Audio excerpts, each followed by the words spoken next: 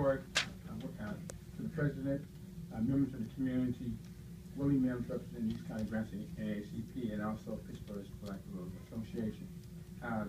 I had no intention of coming here tonight, but when I saw this item on the agenda, I figured there was going to be a problem, so I decided to show up.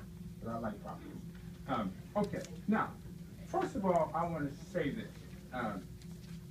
When you, this is a resolution, and so it should have been introduced by the board president, and then some partial discussion should have taken place before you open it up to the community.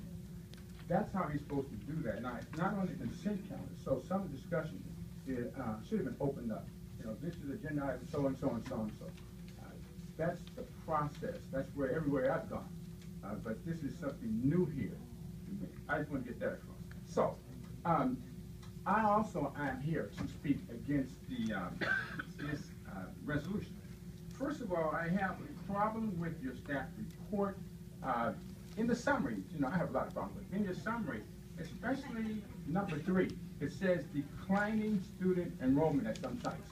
Now, these are alternative programs. They are not meant to have huge populations, because to have a huge population is to defeat the whole process. And so they are designed, according to state ed code, to have small populations, not large populations that staff report said in declining.